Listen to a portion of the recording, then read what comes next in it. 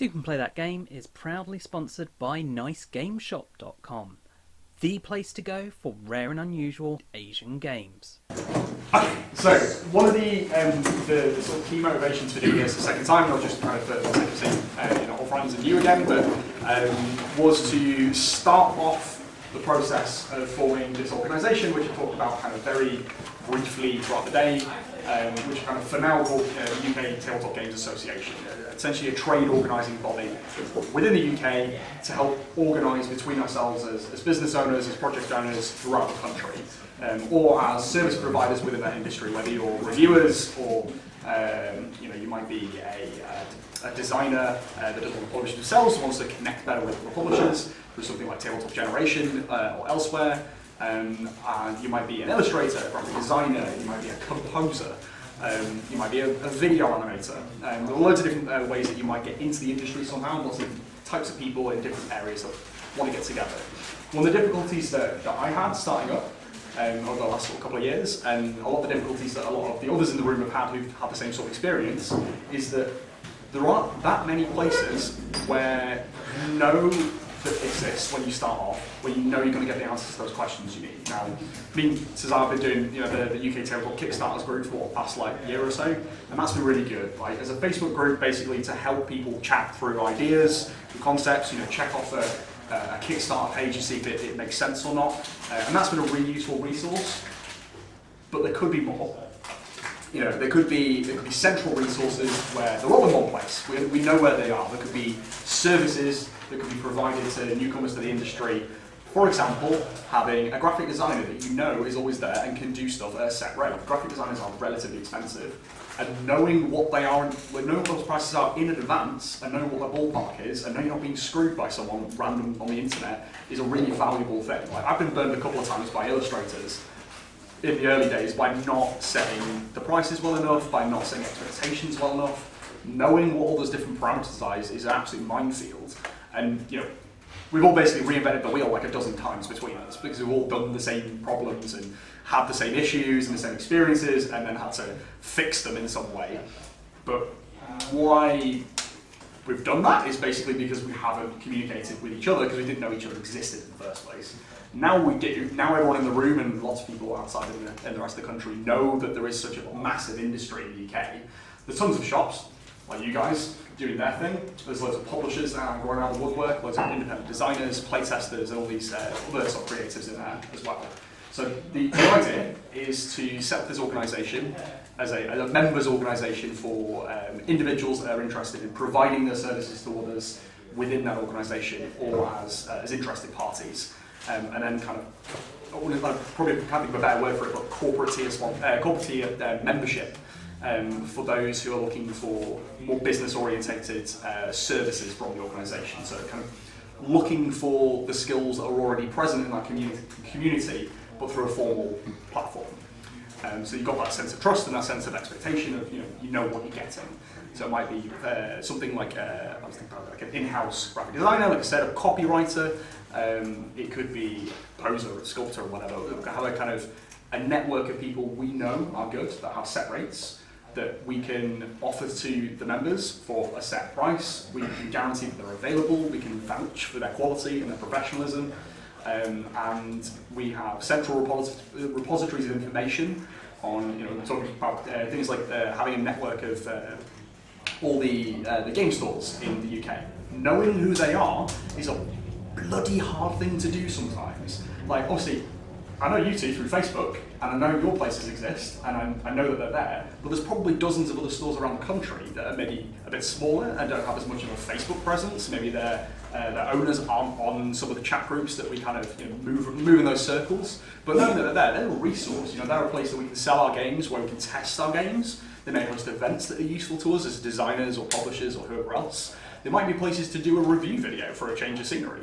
There are all those resources that aren't at the moment being utilised fully, and then I just try and connect them all together. So that's kind of my pitch for this thing. At the moment I've got a fairly clear idea of what I think would be good, but I'm one person, one company, and there's dozens out there. So what we want to kind of do is kind of establish whether people think this is a good idea, whether people think this would be valuable, and if so, what kind of things would Becky, what kind of things you would find useful? What value you could get out of this kind of organisation? What kind of information would you want to extract from the members and have in a central place? That we can mount on something like Tabletop Generation, make it easy to access. But to have people dedicated to extracting that information, what kind of designer resources do you want, Adam, for helping you design your game and get the right materials to a publisher, for example? What kind of repository of publishers and game titles that are coming up within the UK might you want for doing video content? There's that kind of thing. But at the moment, I've only got a sense of what it could be, but I really want to get an idea from you guys what you think would be valuable. Like, if I was to go in and spend a bunch of time on this, what would you want me to do? What would you want people that I drag in to do this? How would you want the organisation to function? That's my big, long-winded question. Hopefully you have answers. I mean, it's something which I've been looking to for a while. In particularly, I've been talking with Lawrence from Woking Games about it, and within a group which we started on Slack, and various people have been involved in that. And it's been a discussion point for a while at various events as well, in terms of bringing together a community that, well, there are communities like Facebook to help each other out as well, but going further than that, having one body surrounding it which, well, is its own entity in a way.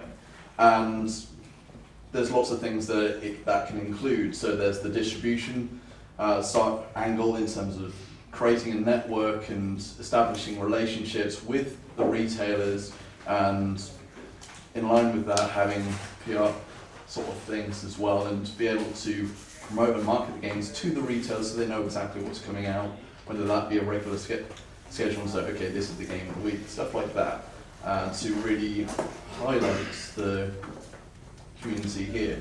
I've been to various events as well, like in Nuremberg, and there's a huge network there, and people have realised that there's a big gap in the market here, even whether it's from the publishing standpoint. There's even loads of these national titles which are really great games, but they don't have distribution market here at all. It's something that the UK publishers could even jump on board with, and I know some people who have, a little bit like Henry from Toucan Games. He started doing that a little bit. I mean, Big Potato Games, they've started doing that a little bit. I mean, and there's various others. I mean, Cosmos, they started doing it, they're a bit bigger, but loads of different companies are starting to get in on the small scale for the distribution and trying to tie things together on their own, and we're not doing it together. And there's a whole point about having all the resources available, so people who are just starting out, whether they're small publishers, lots of other things involved, is making that information readily available, whether that be a main page where everything's clearly laid out, so everything's there and not sort of spread out and scattergunned everywhere. Yeah, sure. I think that's one of the kind of the key problems we have was the information does exist. Like all the answers to all the questions are already there, but you have to go, 50 different blogs. You have to go like 900 different Board Game Geek forum like pages. You have to like scour Reddit for some answer to some question that some publisher gave once maybe. Like it's not easy. Like you do have to put a lot of legwork in, and it's kind of unnecessary. Like, if that was in one place, that would make it so much easier. You'd save loads of time. And it would hopefully get more people into the industry, because there are lots of good ideas out there, probably, that aren't being realised because people don't know where to find that information and being put off. Are you looking at a group that is first and foremost about contact information and clear, this is who does what, and just a formalising of the chaotic mess that we currently have? Or are you looking at something that can do all that and then attempt to achieve some goals? The latter. Right. So okay. the original kind of like idea that kind of like I remember talking about Lawrence with this was having some kind of like informal grouping of companies, whether it be publishers, retailers, designers, whoever. And kind of meeting up every now and again and kind of talking through plans for things. And we kept kind of coming back to the same conversation, and it never really went anywhere. And then we realised that what we actually needed after, I think it was the 2016 Expo where we had this chat. And one of the key problems we came up against was we can't get to conventions in other countries. It's bloody expensive. And one of the big things is, for example, ESSA, for those of you who don't know, they charge a co-exhibitor fee. Now, minimum size of stands, and if you want to share that with someone, you have to pay them 150 euros or whatever it is. Which means if you're an independent designer and you have one game and it's, you know, goes on a little podium or something, you can quite easily put it in a metre square. You can't do it unless you can manage to convince a publisher to be nice to you and give you some of that space for the appropriate amount or whatever. So what we came up with was this plan to get a massive stand at Essen for all the UK publishers, and it'd be the big, grandest, wonderfulest thing you could ever imagine. It'd be bigger than the Polish area, the Korean area, the Taiwanese area, whatever, and it'd be awesome. Like, it'd be great. I mean, I have loads of these great titles from the UK being pumped into the rest of the European market, and hopefully all those distributors and retailers and licensors would come along to this big stand and take all of that creative energy and monetize it in their market, and then we win from that, right? Everyone has a great time with it. The difficulty was, because of this co-exhibitor fee, and despite my best efforts, Merz Verlag were like absolutely having none of it when I said, I will give you like 50 businesses worth of trade as a massive Essen stall. All these people weren't coming, but they will do if you cut this exhibitor fee for us. And they said, nope, not doing it. They just absolutely flatly refused, for their own reasons, and it's fair enough. But I had a chat with a guy from the Department for International Trade after this conversation, where someone said, what about the government? I hear they have money. It turns out they do have quite a lot of money, it turns out. Thanks guys for the tax money. So it turns out that they will provide funding. It's a set amount of funding of £1,500 for European and £2,500 for non-European conventions per business. Okay, how many publishers do we have in the room? Like people self-publishing or publishing other people's games, right? We've got like 10 maybe in this tiny gathering of people. That's 25 grand to go to Gen Con, right? And that's just free money. That's insane. The usual solution to this problem is to put a corridor. The Germans put it everywhere they go. You have the German corridor. When I went to South Africa, we were the only British company there. It was like old Kings to the 1930s rally. There were the German flags, start to finish, over the central aisle, and there are only 5 aisles. The middle aisle, the left and the right hand aisle, German flags on every damn stand, a huge German flag. Yeah, and that's basically what we plan to do for Essen. The difficulty was that even if we all individually bought our stands, which is what a lot of us here have done, there's absolutely no way to guarantee that you'll be in the same place. Doubly so, because the way that Essen, Gen Con, and some of the other big conventions work is that if, say, I wanted to be next to Andrew, I can't do it, because Andrew's got better points than me and will be in the better hall. No, interestingly enough, because of the fact that Merz Verlag decided to rearrange Hall 3 and Hall 2, pretty well, I mean, hands up who's going to Essen and who's in Hall 7. Because I think we all are now. I'm in Hall 8. I'm right now, so okay, so misinformation. What's the ranking like? How does it work? You have to have gone before. Yeah, the way it works is obviously there is essentially an informal ranking of like which halls are better to be in because they're the ones at the front, so you sell more copies, then you've been the big boys, so you get that kind of brand exposure as well. The way I understand Merz Verlag Essen booking works is that if you have a stand, you get priority booking for the same stand the next year. Yep. Unless they change the rules, in which case they shove you into Hall 7. Which is what happened to Hall 7, Sarah, I think. Yeah. So 7 is the worst then? And then they go to what, 2? No, Hall 7's good now. It's changed. So is Hall 6 this shit one? I don't know. I've never been there. You never get on the stands or what's the But yeah, basically one of the key things is that they don't put big stands in the arse end of nowhere.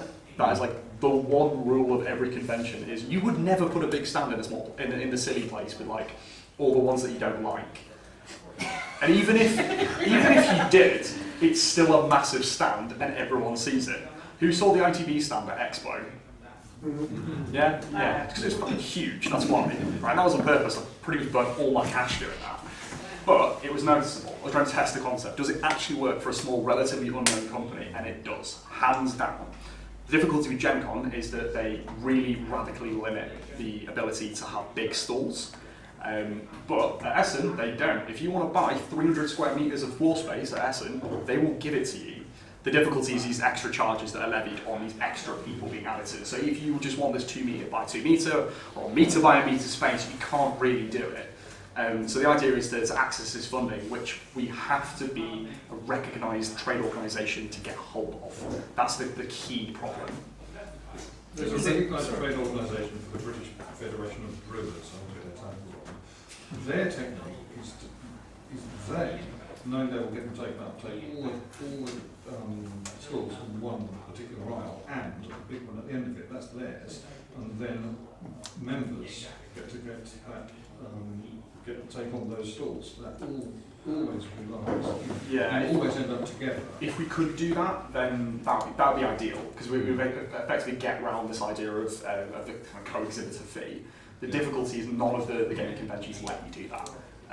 They, even Expo, which are probably the friendliest big event that you'll ever find, I asked them, and bear in mind, like for next year we've got 150 square metres. We'll probably be the biggest stand at Expo next year, which is kind of insane, but so we're just a bit bigger than it this year.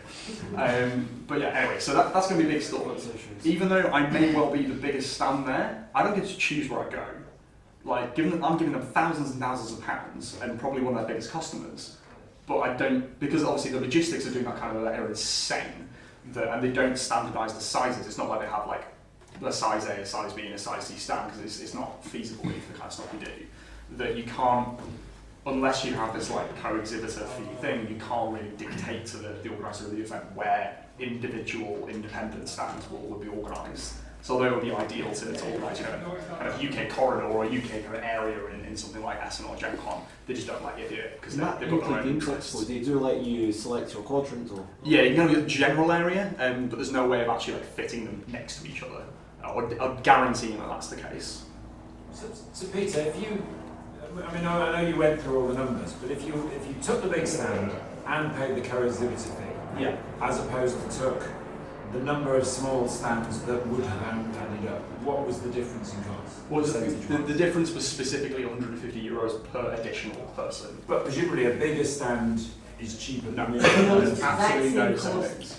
Square meter. So you pay per square meter, so then it's 150. There are no conventions that will give you discounts. Right. The only exception to that is Expo, if you give them absolutely fat stacks of cash for some things, and then they just add a little bit on in terms of they might add an extra feature, then no one will give you discounts. Right. And because obviously they make their money on the square footage, right? They have to pay per square foot to the convention centre, so that there's no way of them feasibly being able to kind of pass on a saving to exhibitors. Would it be possible to have, like, say, one business represent lots where they just demo lots of people's different games? I've done this. No, you still get charged. You get slammed. I asked the same question because I thought that might be a way around it, particularly if we were demoing a game for someone. It might be that you bring your game and you can't get there for some reason, you're at a wedding or a holiday or something. You're like, hey, ITB, can you demo my game and have a stand there? And I asked that, and they literally said, like, no, we will give you the extra charge because you're representing another business entity or another person. Yeah. I'm not sure we're going to get very far in solving the conventions issue here. So can we just go back to the trade body and UKTI and BASE or whoever? What exactly are their criteria for it to be a trade body that they will then give us money for as publishers? So the wording they used was it has to be an approved trade organisation, and it sounds kind of insane what this actually is, but if we in this room decided, right, we're gonna make this organisation. It doesn't currently exist. I checked. If it did, then we'd have to. There's all sorts of weird legal stuff around that. But because this kind of thing doesn't already exist, all we have to do is set up a bank account. That's the only thing we have to do to be a trade organisation. The approved part is different. Then we have to go reapproach the contact at DTI and be like, or DIT even, and then say, okay, we've started the organisation on your instruction to access this funding. Now, we basically go along as a pack, so rather than me just going, oh, I know some other people who maybe want to do this thing, I know a guy who knows a guy, like, it has to be a formalised, legally binding thing. You set up a community organisation bank account, it's just like a regular, like, you might do it for a club or a church group or something like that. And you nominate a president, a secretary, a treasurer. That's the minimum legal requirement for setting up that organisation. You do not have to have anything other than a couple of members. I think it's like 25 members or something like that, which is pretty much the route, so I think we're covered there. But then what you have to do is go back to the department and say, okay, we have this formalised setup. We've got buy-in from independent organisations that have decided that we're going to do this. And then you go through their kind of approval process, which is basically to make sure that you're not bullshitting, that you have actually got genuine business entities with registration numbers. So getting everyone's like company's house number, for example, making sure these are real businesses, it isn't just some weird shell scheme that you're trying to access funding for some other bullshit, is actually a proper thing. At that point, they give you approved trade organisation status within the department and for other government bodies that are related to it. At that point, we are now recognised by the government as a thing, as the trade organisation for our niche in our industry, so tabletop games, basically. As we define it. To get funding to the conventions, and I would imagine for the funding for other things from other government departments, we then have to basically lobby them to get our convention on a special list. At the moment, I checked again, like Essen and Gen Con are not on this list because they have no idea about board games being a thing. Nuremberg is. So if we wanted to go to Nuremberg with some people and do that, the biggest toy and game fair in the world kind of thing, we could do that. It's not that great for board games, as far as I know, compared to obviously Essen or Gen Con, but they do have that reference point. And actually some of us are more actually into that wider retail toy market. Yeah, exactly. Than so the hobby game it would definitely be worth doing just from that perspective. But for the hobby game market, we need to be at Essen and Gen Con. And to get that funding, we need to, there's like a yearly review of this list of conventions, which they will happily give us money to. Once you're on that list, you get the money, or you can have it if you ask for it.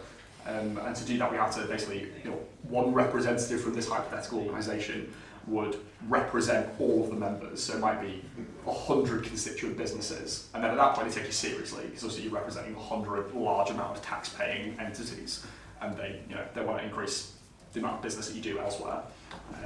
And then you get money, and then we splash the cash at getting rid of this massive co-exhibitor fee for all the smaller guys, and then they get to access the sales revenue of places like Essen and Gen Con. That's roughly the system as far as I understand it. Just to be clear, though, it's not just about the money. No. Because an organization like this, and in our discussion before, it's about professionalizing and trying to raise the standard and quality of the entities involved in the way they conduct business. Yeah, exactly. So that they're taking that much more seriously. And yeah. That opens a lot more doors and opportunities for. Exactly, yeah. I mean, like, particularly, we kind of know this kind of intuitively, like the German and American markets, they know their shit. They got their shit together. Like, they've got the distribution networks sorted, their retail networks are sorted. Indie games are doing all right. They're definitely making some money, but like, realistically, it's the big companies, the big boys, they're making the money. So back to your original point about resources. So that's kind of part of the engine room to raise the game of the indie space. So in my mind, I would say you got a space for technical resources. So all around the kind of things you were mentioning. Yeah. And then there's a whole other part of it, which raises the other part of professionalism, which is the people resources, kind of the legal support, all those kind of issues. So the combination of resources provides quite a rich opportunity to really have that and have resources that ordinarily would not be available to very small companies. Yeah, so I mean, one of the, as an example, my business partner is a commercial lawyer who works for a big fancy city firm and he wears a suit to work. Like, that guy works on like $1 trillion contracts and stuff, and it kind of terrifies me. But I can rely on him to give me like very accurate, very effective legal advice on pretty much anything I can come up with. But there's absolutely no way I could afford to hire him as his actual job. But as a partner in the business, I can be like, Jake, do you want to volunteer 2 hours of your time a month just to like help some newbies out with some like designer contracts? And be like, yeah, sure. 5 minutes later, it's done. And it's that kind of buy-in from people that are already within the industry and already have that technical expertise. I mean, say before to someone, there's like 50 software engineers in the like people I can think of off the top of my head. Like, those people can write pieces of code for different platforms. They can help. There's a developer sat right in front of me. I'm sure if we came up with some kind of thing that we needed as a team or one project needed, there's going to be someone with the expertise to do it. They're probably going to charge you some money for it, which is fair. But they ought to be charged. Yeah, I mean, they should. Because one of the major problems with the industry at the moment is that we do too much for free, for goodwill, and because we're paying it forward. And that needs to, if we are forming a professional body, it needs to be professional, and one of the definitions of professional is paid for. Yeah, exactly. And particularly on things like illustration, graphic design, copywriting particularly, a lot of people will be like, oh, can you help me like write this thing because you wrote a book once? That's fine up to a point, it gets the industry so far, but if we want to kind of raise the game, like you said, and get to Gen Con with a 1,000 square metre mega stand and be like, hi guys, we're here, and then everyone comes to our stand because they know that's where the shit hot games are. Fuck FFG, I'll get their stuff later. I'm going to the UK stand first because I know they've got the interesting stuff, and that's where the innovation happens. In the tech industry, everyone knows that already. Everyone knows that London is one of the tech capitals of the universe, and you go there for interesting things. It might be the biggest, but it is one of the best. Like financial services as a little thing. What we want is the same kind of attitude to British board games. We might not be the biggest market, but one of the best markets. It's where cool stuff happens.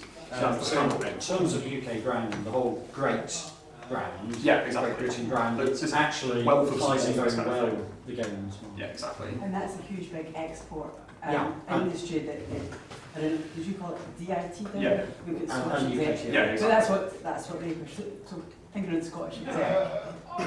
DIT, is that England and Wales? I think that's just England and UK? Wales. Yes, I think they do have obviously formal connections with the Scottish and Northern Irish branches as well. Yeah. So I think if we get approved trade organisation status in one region, we automatically get registered in others. But you need to apply. Yeah, exactly. You have to do paperwork, but it's relatively easy once you've got it in one of the regions.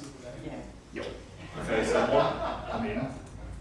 Yeah, this was not in question. Who's in? Not in question. Yes. Okay, Yes. We've got 25 members, it's fine. So, but you call yourselves the UK Tabletop Games Association, and your current brief, as I understand it, is to support independent manufacturers like yourselves, but you are the UK Tabletop Games Association. So at that point, you are not claiming ownership of the UK Tabletop Games, but there is a larger sphere out there of companies who may want to join the UK Tabletop Games Association and like go to it.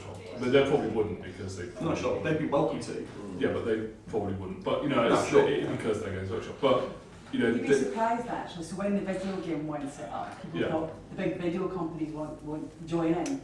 As soon as there's free money for their £25 membership, they're there. And that's what it's things like IGA, which is like a tiny thing, and then Gigamic, which is a big fuck off company, and they joined it, and it's like because they're getting shit done. And especially for them, it's like what's the cost of it? It's like £200 a year. It's like fuck all to them. Yeah, I mean, like, obviously the incentive is not for them to form this organisation. It's for small businesses and enthusiasts like us who want there to be those resources. But once they exist, once there's that structure there, if Games Workshop did sign up as a corporate member, for example, and wanted to access, our kind of database of resources, whatever that might be, we've then got a line of communication with corporate at Games Workshop, and we can say, hey guys, could you do me a favour? And then they're like, oh yeah, sure, no problem, 5 minutes, and that thing's worth thousands to us because it's how it works there in corporate Games Workshop. There we go. One connection, there you're ready. In regards to independent designers, obviously we're not self-proclaimed businesses. How would that work if we wanted to join the?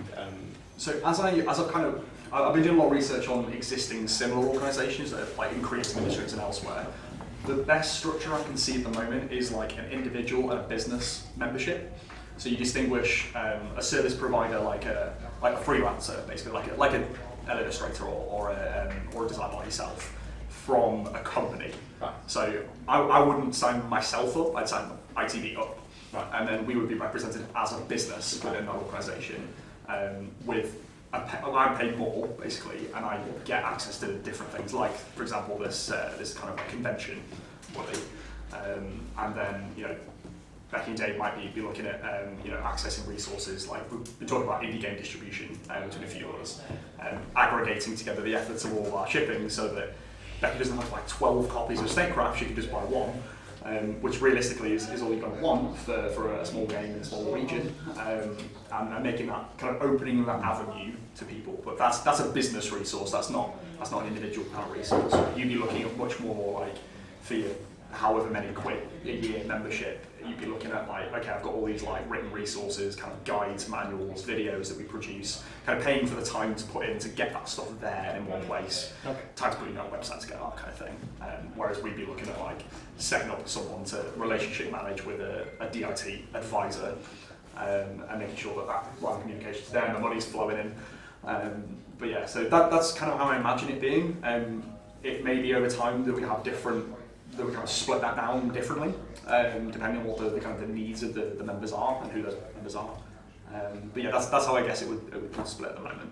Okay, Peter, it feels there's quite a difference though between the very small businesses, sole traders doing it as a part-time added interest versus larger companies, but still only a few people, but with full-time employees and things. So I don't know how you find the right sort of model which turnover would be a good way of doing it, and that way you get your games workshops paying out a lot more than I mean, like obviously, like we've done pretty well, and like it would be unreasonable for me to ask myself to pay the same amount of money as an individual designer. This is silly, especially when I get more out of it. I know that. And like, if we can deliver those value-add services, then a business can recognise it's worth the investment. So however we work that out, and that is obviously one of the key questions, is how do we work out how much money everyone puts in to get out of, to make sure everyone gets more than that value back out of it again, and to make sure that people aren't paying over the odds. Because that, like, although money obviously would have to be put into the organisation to make it function, it shouldn't be just for the benefit of whoever runs it. That's not ideal. It needs to be a clear value add for everyone involved. Mike, I think you had a question. Well, I was just going to emphasise the earlier point about bigger people that might be joining the organisation. Obviously, oversight of people are who the committee is. So I guess there can be some confidence in that these big guys won't necessarily just take over straight away, because it'd be the committee that would be the actual decision makers. Yeah, exactly. I mean, like, no individual member would have any particular influence, or at least that's how we envision it. So one of the things we've been looking at is governance. It's an absolute minefield of stuff. One of the things you can do is fairly straightforward. Is so if we defined membership levels by turnover, say, and obviously Games Workshop get like up there somewhere, and we're all like down at the bottom. You could define you can kind of reproportion the voting structure so that the indie group is represented somehow. Everyone below 100,000 a year turnover, everyone below 500,000 a year turnover, something like that, is represented by one person within the sort of central voting committee, and you know that they have just as much of a voting kind of weight as the Games Workshops of the kind of the group, to know that their interests are represented. Because obviously, I don't agree with that. You don't agree? You think we need 2 votes? Yeah, well, I don't think there should be that sort of level where just because you have a bigger turnover and you have more money, you have more power in a trade association. No, what I was meaning was that you would categorise the groups, and then each group would have, say, a single vote in a kind of like top tier sort of level decision making. So it might be it should be that they have a single vote. They have a board voice, but if you're going to go for something else with votes, it should be. I think Peter's talking about representation on the board. So we will have a retailer, we'll have a designer, we'll have a publisher, we'll have a massive publisher. Exactly. So it might be that we had someone like, it may well be something like, a representative from Amazon that might want to be involved. I don't know whether we want that or not, but it might be someone that's a very good, maybe Warstones is a good example, and then someone like Becky might come along and be like, okay, we've got one person from the corporate lot, and we've got one person to represent the friendly local game stores, or 2 very different things that are selling the same product but in a very different way for different people. So yeah, that kind of stuff, obviously that's the kind of stuff we can spend a long time talking about. But I think it's worth us thinking about it, I guess, because it's primarily, in my mind at least, an organisation to help grow the industry, and that industry is us. It's not Games Workshop at the moment. Like they have their own thing going on, and they lots of money doing it. But realistically, we're looking at trying to, like Mark was saying, professionalise the existing and currently successful indie game market, and to get it to a point where when that bubble maybe bursts in the future, who knows if it will, but it could do, but we're at a point where we can survive because we've got our shit together at that point. That's the point where maybe there's a drop in Kickstarter pledges or something like that. The little guys can't do as well just on the kind of skin of their teeth. But we've got that infrastructure there to protect us and to keep growing us. Yeah, no, it's fine. I mean, my gut feeling would be that the bubble has burst because, but if you, from back in my experience of the D20 bubble, the point where people in a room started imagining that there could be a bubble, the bubble had already happened and gone. Or at least was in the process of deflating. Yeah. And you sort of, everyone sees it like a year past the point where it's actually occurred. So the time for action is a year ago, definitely. But it definitely was last year, but the time for action is as soon as you can get action in place. It's not as bad for Kickstarters as it was for I don't know kind of how everyone else feels about it. Obviously there's only a small section of the companies in the room. But I get the distinct impression that people are starting to be a bit more wary. There's been a few of the really big companies who've done all right. Like CON, obviously they have projects and affiliates and everything always looks like a massive amount of money. But looking at say Song of Ice and Fire Miniatures game, I was expecting that to get 6 million, kind of a crazy, massive IP, it's a massive company, great product, and it got a couple. I think the point part way through the campaign where they started talking about how they never expected it to be big did not really respect what they were saying at Gamma.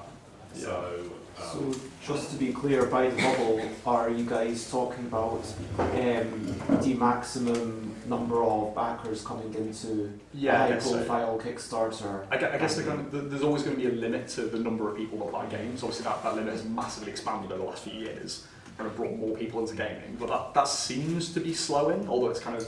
No? Okay, cool, that's still going. That's the part that isn't slowing. That is the part that isn't slowing down. More and more people are playing games. Okay. What more and more people are not doing is backing something big and shiny on Kickstarter that they don't necessarily know is going to happen, and what there isn't is an access route other than Kickstarter that people who are designing something in their spare time and putting it out can access. The danger is the bubble deflates. You will start to reach the point where you can produce the game. You have the money coming in to produce stuff and get it sort of to market, but as it's deflating, the expense of doing that is either growing or staying the same, but your incoming revenue may be decreasing past the point where you are making profit on it and turning it into a position where you're going to start making a loss on it. And you'll still be doing it. This is what happens with D20, you'll still be doing it and putting it out, because that's what your model is. And unless you start redefining how you get your products to market in an age where Kickstarter is slightly deflating, then that will sooner or later catch you up, because some of you are operating like a year out, and a year is too long a period to not know whether you make profit or not. I mean, for context, we had a big campaign and that was fantastic, and we made a decent amount of money on that, but that was never enough to kind of go on indefinitely. So we had to invest in more staff. Anthony's just got to get a pizza, and we're investing in getting this place and getting resources to make our next game. But we have to make sure that next game succeeds as much as the existing one. And it's if at this point the investment is so high to kind of keep that level up that if our next game tanks, it's probably not going to kill us. But if we don't have the backup plan, the Subterra actually going to retail, properly into retail, into plenty of stores in the UK, Europe, US, then we'll die. We'll just dry up. Sorry to keep belaboring the point, but essentially it's that's true of everybody. It's the entire global market. The global market depends on, it's like capitalism full stop. The entire global market depends on product getting to market. The product doesn't get to market, there is a domino effect where the distributors go, the retailers go, the manufacturers go, everyone goes, because there was no back up that. This is what virtually happens with HMV and the UK media industry. I mean, from what you said, I mean, you're the kind of the front line of like establishing what that mainstream size of the market is, and from what you said, it's massive. It's massive. Yeah. And like, from my perspective as an indie publisher, trying to eke myself into that kind of pipeline, it could be said that like it feels like it's quite small. Like if you're just looking at Kickstarter numbers, even a massive campaign, it's only a few thousand people. There bring hundreds of thousands of people. Kickstarter does not translate through to retail. Yeah. It is a different route to market. Yeah, you got rise and reprint Kickstarters. Like, so you got the Gloomhaven, which was, no one really knew about it until it was almost too late, and then there's more and more these reprint Kickstarters because they're still not really taking it to retail properly. They're just going, let's go again. They knew about Gloomhaven in advance. They just got bad advice. Yeah. Because essentially there were 25,000 pre-orders in from distributors worldwide. Yeah. They printed 2,500. Yeah. Maybe one other front. That would be fantastic. That would be absolutely amazing, brilliant, and fix a whole load of problems. You need to implement it. Having a template isn't necessarily true. But I think one of the things that I found particularly useful for us, and like probably why we've done well, is having a few people that like, oh my god, Peter's say, having people that I can contact that I know nobody answers those questions. And like if I give them the information for my project, my business, my thing, they're going to know how to implement that in the best possible way. Like Mark was saying, we were talking earlier about kind of changing direction for a business or kind of growing a business, and like how do you approach that? Like it's hard to be objective about my own business. We're talking to someone with professional experience, and like if Mark's a resource in this kind of organisation, then we can go to him and say, hey, what do you think about this business plan? Can we talk through the scenario real quickly? Just for everyone to understand 5 minutes. Yeah, so I mean, for context, I know I've talked to a few like this previously.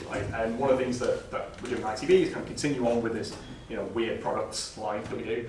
But one of the things we want to do is prototyping. There's no point like a print-on-demand service in Europe, which is crazy. Why? Like, that's just silly. The Game Crafter does incredibly well with the world's worst interface, and it really pisses me off. It's like the worst website I've ever interacted with. How on earth are they making money? It's silly. Now, if I was in the US, all I'd do is I'd hire one of my software engineer friends and I'd make something marginally better than theirs and I'd make an absolute packet of money. I'm not. I'm in the UK, where there just happens to be just as big an audience. It's just that some of them speak German. So all I have to do is invest in the machinery, and that's where Sarah doing so well has helped us out to try and build that. But obviously that's a whole different thing for me. Although I've got the ideas and the plans in place, I don't know if I'm absolutely crazy and I'm just going to waste a load of money.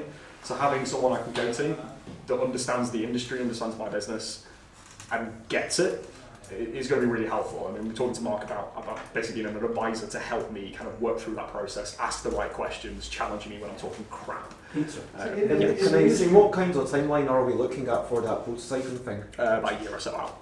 Okay. Yeah. I mean, just for your interest, I'm not sure if you're aware, but Drive-Through RPG, if you order POD from them, they actually ship within the UK. Yeah. Do they actually do that for cards? Because the card site has now launched. I don't believe they're printing and shipping within Europe yet. It's a worse interface than pretty sure Game they're going to do so. It's a worse interface than Game Crafter. Yeah. But they are massively cheaper. Yeah. One of the major things I think putting people off is just interface. I'm sure you use it for beta and samples, and it looks great. Yeah, one of the things I've been thinking about as well, and again, this is just an idea that I've had. Like, I just want this to almost be like a start of a conversation, if that makes sense. Like, I don't want to be like, "Hey, I've come up with this cool idea. Do you want to give me money?" Because that's just not going to happen. One of the things I've been thinking about is trying to work out ways that the organisation itself could generate money, so not just through membership. One of the ways is through indie game distribution. So rather than taking the colossal cut that SDVM do and like to take, we subsidise that for indie games and give retailers the same deal they get elsewhere for anything else. So there's the incentive then given to you to go for those games, or maybe better rates than those, and make some money that way, generate a little bit of cash for the organisation. It would be essentially a charitable body and funding its members and the services for its members. It's not a business. So it would get preferable tax rates, which means we don't have to charge as much. We can do cool things. The other one was games. Could it be what charitable objectives? Yeah, it's not charitable in the sense of like it has like non-profit rather than charitable. Yeah, exactly. Yeah, that's a different thing. Sorry, yes, my problem. I mean, sorry. I mean, you said earlier you just need a bank account. I mean, along with that, you would, constitution. I mean, we recently set up something sort of similar, which has a lot of similarities for cycle logistics and basically bike couriers. And in a sense, we're competing with people like, or wanting to work with people like TNT and DHL. So again, we've got some parallels. But we've also wanted to set up a body that would sort of help the guy who wants to start out. Well, we've also got companies that are turning over, several $100,000. Yeah, sure. And how do you sort of bring those together?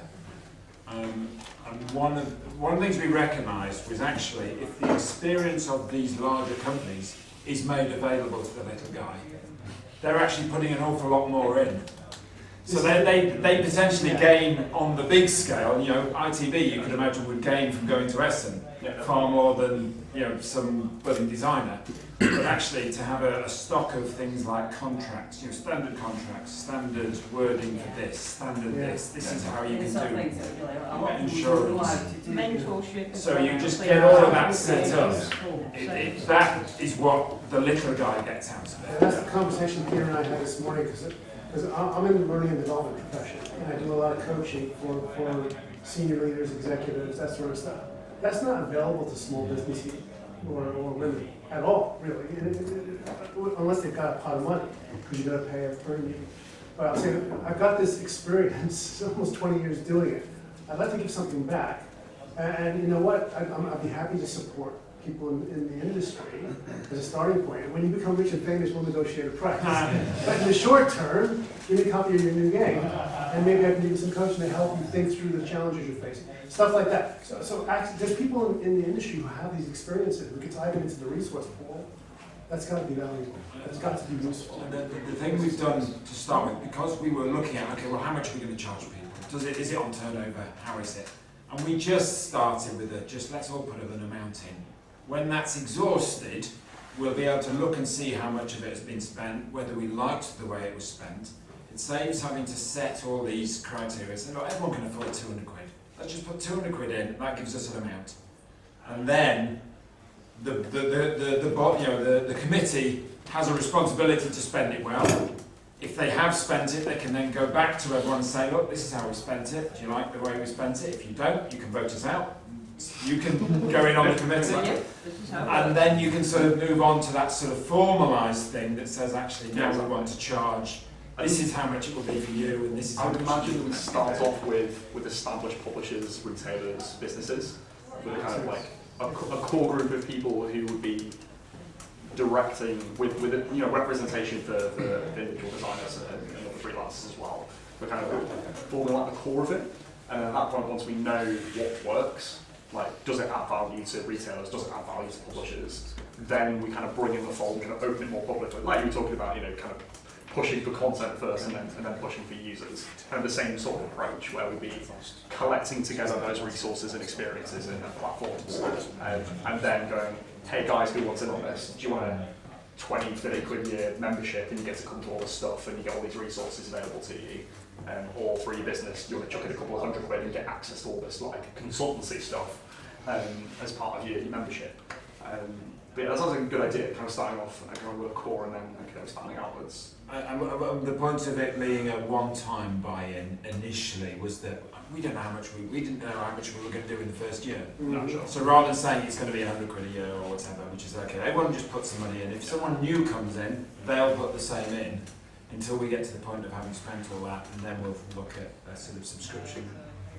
Does anyone here a member of other than Becky, possibly Gamma and Stacks? Yeah, we're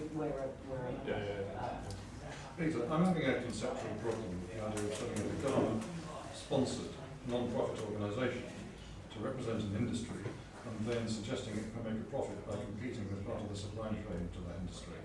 That seems to be an enormous conflict of interest. It wouldn't be a profit. So sorry, you said it could bring cash into the business. Yeah, the business unit would represent profit. There's no prohibition on non-profits or charities even from generating money not directly from its members. So the reference point I've got for that is, so I used to work for the student union at our university. I'm not talking legalese. I am suggesting that if we set out to compete for a specific part of the supply chain that's critical for the industry, we're being self-defeating. Yeah, so well, not necessarily, because that supply chain doesn't represent everybody. The supply chain is quite small and very limited to predominantly, larger games. So I think what Peter's trying to suggest is that there is a means of distribution to smaller companies as well. And then, if you go to Adesium, they're going to have, or I don't know if they do, they might have, a non-compete. And at which point, if they do, you couldn't then supply. Well, you look at what's happened in the States, whereas they are now only dealing with, I think, 2 distributors of the 5 big distributors. I mean, so there is a conflict of interest though, because essentially what you're suggesting in a way is a preferential distribution rate, which would distribute things cheaper than the other distributors distribute, which would mean that the distributors would not want to join a trade association. And you're right. There is a slight. I mean, the idea would be it wouldn't be to directly compete. So, well, we know that, but the point is whether or not you directly compete is if there's a limited pool of cash, you're directly competing, even if you're not distributing as a product. If you're looking to replace a service that they might otherwise have provided, which we know they won't, but it's a bit of a complicated one because it depends on what the definition of the market is and the fungibility of the products. So if you can reasonably argue that, say, Blood Rage is a replaceable product with, say, Subterra, which it isn't. Who are you arguing this with? Because the point is, it's not a question of arguing it, because there is no organisation, there is no government department that's going to criticise you for it, and there's no distributor. Well, the Competition and Markets Authority would. If say Adesium thought that our organisation was doing something that was harming its business directly, then they could make a claim to the Competition and Markets Authority that we were price fixing or something. Which in this case we wouldn't be, because we wouldn't be directly competing with them. The way I imagine that working would be that, so Subterra, for example, is going for Adesium in the UK. That means that we wouldn't sell Subterra to retailers through any other way that, we wouldn't sell it through that channel that we're talking about creating. Why not? Because that would be a direct conflict of interest, because we want Esdevian to be on board. If Esdevian were open to providing the service that we're talking about, there's no reason to have it, essentially. Don't forget, one of the reasons why Esdevian are working with the small publishers is because they're small. Yeah. And it's a lot of hassle and admin. So, in actual fact, you gain a huge amount by gathering together to create a bigger entity so that they can have one conversation and know that they're going to get a standardised product to some extent. So this is reflected in our conversations now with DHL, as opposed to just me in Leeds. I'm able to say, well, we can actually offer this in 20 cities across the UK. Yeah, sure. That's what you're trying to gain by... Sure, and I think you will not be well served by trying to set up... For all it's very easy to say they make tons of money out of distribution. If they did make tons of money out of distribution, there'd be loads of distributors. The point is, there's a limit. Running a distribution business, there are costs and there is profit to be made. And I think if you decide that you can set that up, you'll put an awful lot of effort into basically creating another distributor, as opposed to negotiating with the people who are already doing it and getting better terms. But to be honest, we're some of us are in favour of it happening anyway.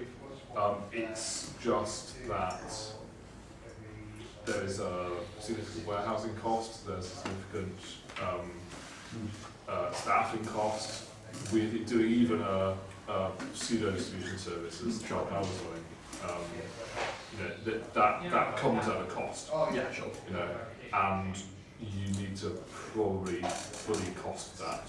Yeah, I mean, I've been talking with Games Quest about getting a sort of full work plan for it, and they basically said to me, like, okay, well, that sounds lovely, but we need to know numbers, which is understandable. We need to know how many businesses is this, can we shove it in a corner, or is it going to take up half of the new warehouse, kind of thing. If we could get to a point where, you know, our kind of indie distribution representative went and sat down with John from Reslevian and went, okay, we've got 50 new games this quarter or something from UK people. I'm representing all at once. Here's a standardised sell sheet for every single one of them. Here's the stack of prototypes. Have fun. That's obviously far easier than, like you said, managing like 50 individual relationships with 50 small right people. When you just have one conversation and go, well, that one, that one, that one, that one, that one, these quantities by this time done. Like, if we could get that, that would be ideal, because obviously that's less effort and investment for us. I'd imagine that that's either not going to happen or going to take a very long time to institute, unless SDV suddenly realise that, you know, SDV want to cut back. Yeah, they do. I think in the long term anyway. No. Yeah, I think in the long term anyway, it'd be better having a separate entity focusing on providing that support and distribution network for independent publishers and people who want to get more grounding in the UK. And there's no reason why you can't set it up in tandem. It's just got one probably can't be the second.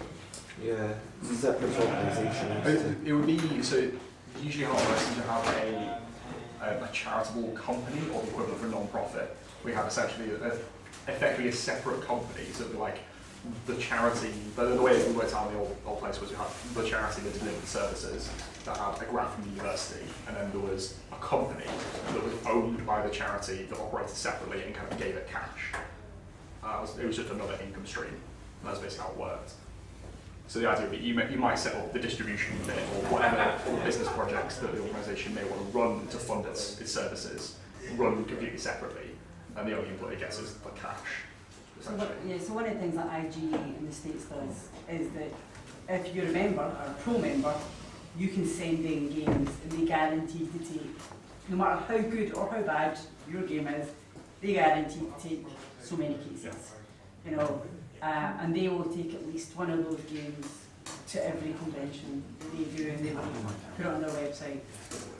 So something similar model, I suppose. Yeah, and they sell those games on for a discount in the same way as a retailer would. Yeah, so they do a 50%, so they do like 50, yeah, 50% of the cost, or 40% to and that works well for them. They keep themselves going and provide the service they do by doing that. So Peter, I think we've got to be really quite careful in terms of getting into services as opposed to the staff, the trade body, because I think it opens up a whole load of extra complexity, and you then start having to have employees, and that suddenly makes it a very different proposition. So it may be that in 5 years' time, we might evolve into something like that.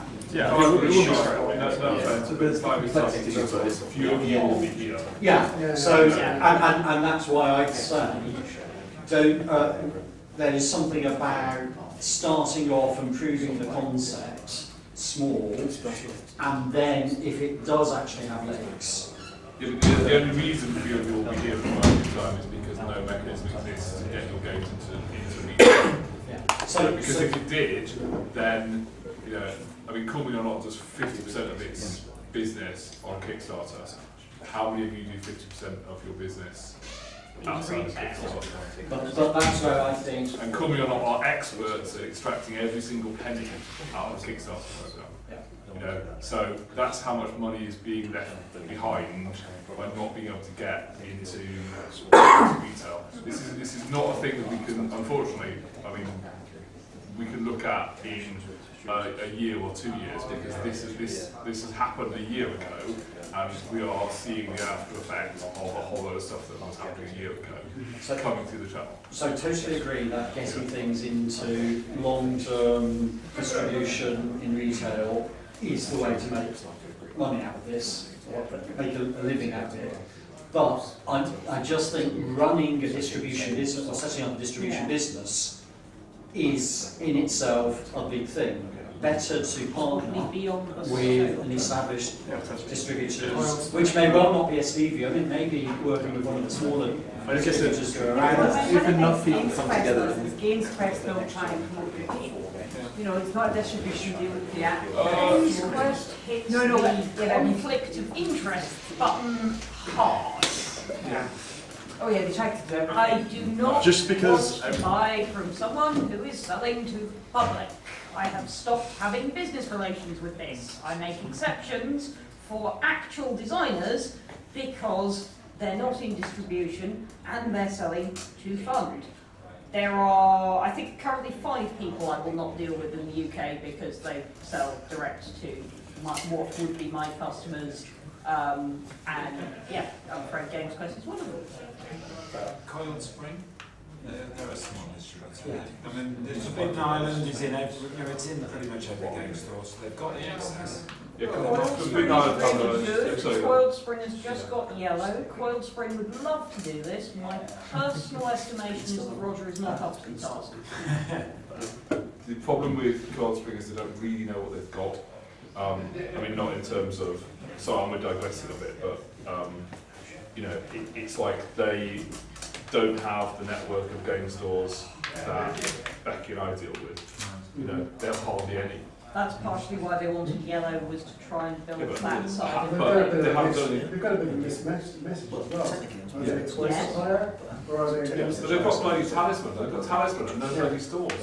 I mean, what a mismatch. Are they trying to get stores? Are they promoting to us? No, they're not. Hence, don't think Roger's quite up to it. Even now, because the pizza's getting a bit cold, so I'm going to take a break. Can we just say, I think everybody seems to be in agreement that something needs done. Yeah. So, final question would be, where do we go from here? Can we just get that trade agreement going? Before we chop the triangle, my current plan is to, I have a draft constitution which I'm in the process of writing as a starting point. It's based on, let's say, like similar organisations, similar things. I've done a bit of this kind of stuff before, so I'm kind of using my experience. What I'll then do is I'll send it to everyone. So I'll put it on the UK Tabletop Kickstarters group, I'll send it around all the emails of everyone's come to here, any other interested parties that I know of. And then I'll set up a Google Doc, and everyone can suggest access to it, and then we'll go to town on it and go, this is a shit idea, this is a great idea, why aren't we doing this, what about this? And then from that point we'll go from there. Because the immediate thing that would help, I think, all of us would be access to those funds to get to Gen Con. Yeah. It really would. You know, America is just waiting and I can't go. So if we can afford Is to it go, worthwhile once you've done the document to set up a WebEx rather than everybody come together and that way you can just... Seriously? Oh, okay, you have an office, you should know what WebEx is. So, we'll have a chat. Yeah. The other people don't know what WebEx is. I'm assuming it's a form of teleconferencing. Okay. Yeah, so it's teleconferencing but with access to it. No, it's like Google Chat. Okay, I know what that is. Except it's a professional, so you can sort of see a document and everybody can look at it. You can hand over editing tasks to it, so people can, one person can edit it or you can give it to someone else. So you've got chat within the WebEx as well, which is why it's better than say... All of them. All of them. Oh, Alright, let's eat some pizza.